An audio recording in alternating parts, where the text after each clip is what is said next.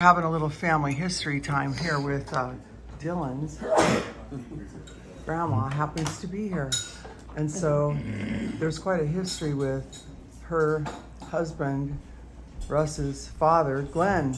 Yes. And there's a great story about Jean's mom. And this all happened in Colorado. And in the year 1959, we heard Lori tell a story, so I wanted her to tell it again. And I met her ex-husband, who wanted to marry her again after it was all over. I don't know what year that was, probably in the year 1995. And when we went to his house, he pretty much said, if that woman goes to heaven, I'm gonna go to hell. And then he got over his bitterness. He asked the Lord to forgive him for his sins, and he was very loving and kind in the end of his life and wanted to marry his ex-wife again. So it's a great story. Anyway, Lori told a really funny story about Jean's mother and the history of Russ's father that we hadn't quite known, who was a pilot in Colorado when Jean was 9 years old. So Lori's gonna tell us that little story of, maybe you can start out with the first things you knew about Jean or Glenn did. Start there, okay? Well, I was 12. Oh, you were 12? Yeah, he was 12. Okay. And did you go flying with Glenn, or he just told you these stories about these Sullivans? We just had gone out to Steamboat Springs, and just for the evening, you know. And we went to this bar, and I can't even remember the name of it now. The Anchor, or the yeah, the Anchor bar. And had you grown up knowing about Pat your whole life, or? No, Okay. I only met her that night. Oh. Yeah. In the bar. In the bar. That was the first time you saw Jean's mother. Okay. Yeah. In live action. So tell us that story all over again. Well, I met her, I think, when we flew into the airport. But I didn't really know her until that night. Yeah. And she reached back and she hauled off and hit that senator or representative just like a man would. I mean, So Jean's mom was small and kind of thin, and she taught Jean how to be a heavyweight boxing champion. You want to add to She this was story? about 5'7", but they were having dinner in this lounge and restaurant, and sitting in a booth. Yeah. And the competition out of Craig, but they were in Steamboat.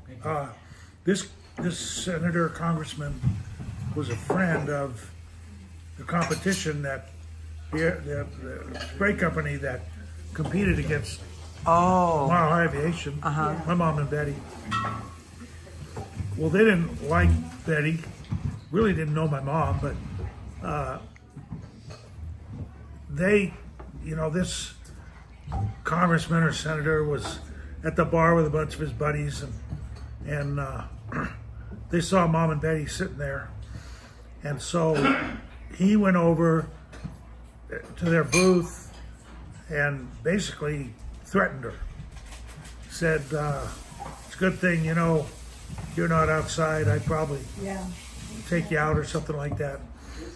My mom said, you lay a hand on her, and she says, you and I are going.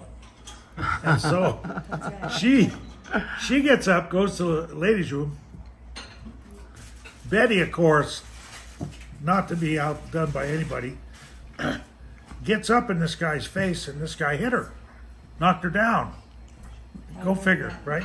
Did you watch all that go on? And in a bar, and all kinds of, mostly men, cowboys, whatever. Cowboys. Nobody did anything, right? So Betty sits down and starts finishing her dinner. Mom comes out of the restroom, sits down, looks at Betty's lip. By this time, her lips like swollen up. She said, Clark, what happened? That guy hit you? She said, Pat, forget it. Because Betty knew.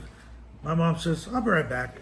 So she gets up, walks over to the guy, says, hey. And the guy wore glasses. He was 6'2". He was a big guy. He wore glasses. He was fat. Of course, my mom, she's Markets of Queensbury rules, right? So she says, get up, take your glasses off. I told you if you mess with Betty, you and I are going to go. We'll get up, take your glasses off, we're going to go. So he stands up and acts like he's going to take his glasses off and hits her. Oh my gosh. Hits my mom. Well, he didn't do very good because she started hitting this guy, backed him up against concrete or the brick wall, split his head wide open, put him down on the ground. They called the ambulance, they hauled him away. So now you just read it in the newspaper, so we want to hear from the eyewitness again. I watched it happen. And you tell us your version now of watching this happen. Well, he pretty much says it all. You probably couldn't believe it, what you were seeing. I was sitting there with my mouth wide open. And your husband's trying to get you to leave, right? Yeah, and Glenn was saying, let's get out of here, let's go. And I said, no, wait. I got to see the end of the story. So Floor show. Yeah. tell us what this little boxing woman did in your life to create a boxer out of you. Just got to end the story well here. Well, we'll end the story this For way. the people in Rifle. That, So they come back to Rifle the next day, and they're walking in to the ready room, which was where the pilots hung out. That was our living room. So Mark and I go out on the porch to help haul their stuff in. They're standing together. Betty's got a huge black and blue swollen lip. Mom's got a black and blue swollen chin. We looked at them. We looked at each other. We started to laugh. And Mom says, it ain't what you think. She says, we didn't get in a fight. She said, it was a third party. And so they told us the story. But the third party that had a lot of political influence that ended up on a front page. So your mother, the boxer that owned the airport with Betty, tell us how what happened down the road in your boxing career. This is for the Rifle I used to go to Denver a couple times a year and drink with an ex-prize fighter who owned a motel and a bar in Littleton. I forget the name of the guy. Some people might remember who he was, but he was an ex-boxer. Well, one day, this guy shows up at the airport, and so they're sitting in the front room drinking. They always drink. And so he says, Mom and Betty have us come in and introduce us to this guy. He's a big guy. He's an ex-pug. So he's got a flat nose, and he kind of talks like Wallace Berry. And pug is boxer. I had to look that word up. Pug is boxer. Yeah. And so he introduces himself. He turns to my mom and he says, so which one's the kid? Like she had already arranged for him to come over and start giving me some lessons, boxing lessons. She says, oh, it's him. Okay, kid. Hang around, we'll go outside and we'll get started. I didn't even know what he was talking about. So we end up going outside, no gloves, no nothing. He says, okay, put him up. So I put him up and he hit me. He said, do you know how come you got hit? I said, yeah, because you hit me. He says, no, you didn't hold your hands right. He said, put him up like this. And he said, and now he says, you ready? I said, yeah. He hit me again. So that's how I learned. That was the beginning of my boxing instruction. Which you were going to go into the ring with the heavyweights. Well, anyway, that's later. Yeah, that's a great story.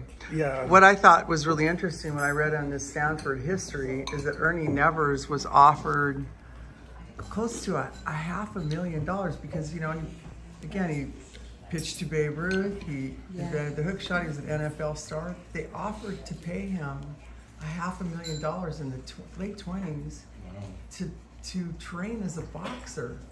He'd kind of been beat up too much in football, though, so he decided to bail out of that, even though it was big money. Anyway, end of story. Yeah, this is for the Rifle.